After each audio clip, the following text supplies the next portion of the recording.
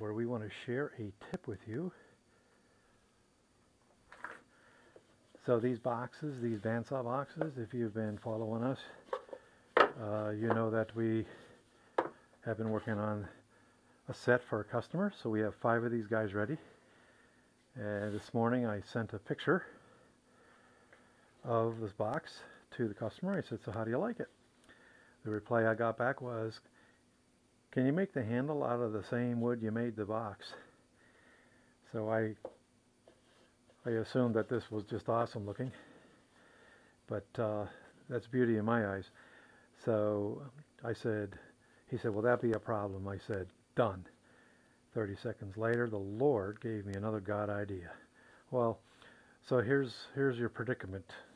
If you've been working with wood long enough, you know that once you glue wood to wood, it becomes one. The glue goes beneath the surface, and it really does a phenomenal job. So then you're asking yourself, okay, how do you get these off without damaging the surface? This is all finished product, by the way. Last thing I want to do is start tearing up the surface of this. Well, I could think of several ways of getting it off carefully, but why not cap it like a tooth?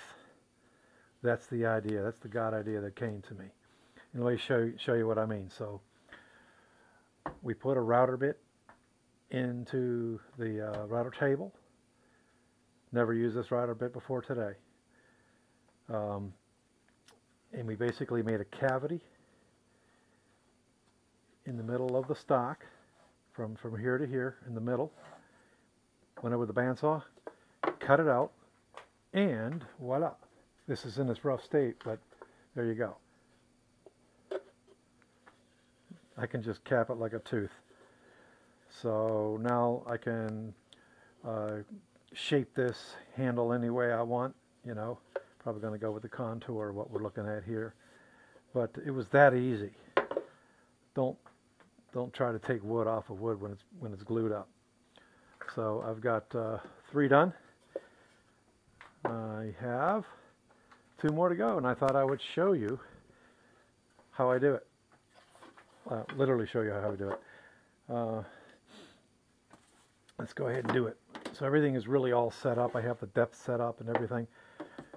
So we're just going to take the stock and place it here. I apologize if I'm moving my head too much or not enough so you can see what I'm saying. Okay, so we're just going to go ahead and trace out the handle. So now we know how deep I need to go, where I'm going to start and where I'm going to stop.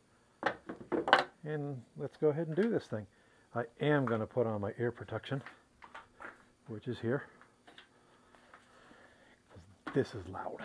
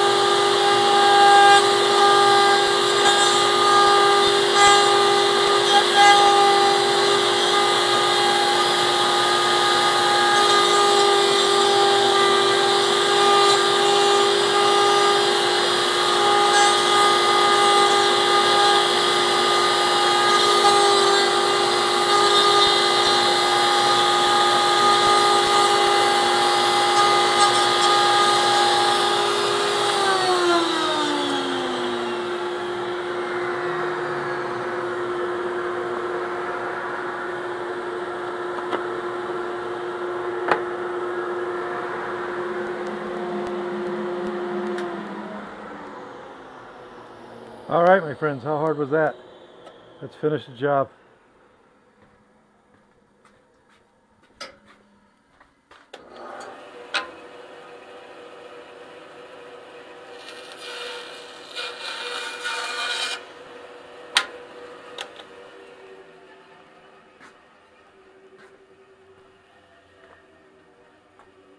All right, there you go. I've got one more to go. And there's your tip of the day. Don't panic. Ask God. He'll tell you what to do. Thanks for watching SE Custom Design. If you like what you're viewing, please subscribe to our channel, our YouTube channel. We have a challenge from YouTube to get to 1,000 subscribers. We're at about 88 at the moment. And we really appreciate you subscribers that are jumping on board with SE Custom Designs. Thanks and God bless. Have a great day.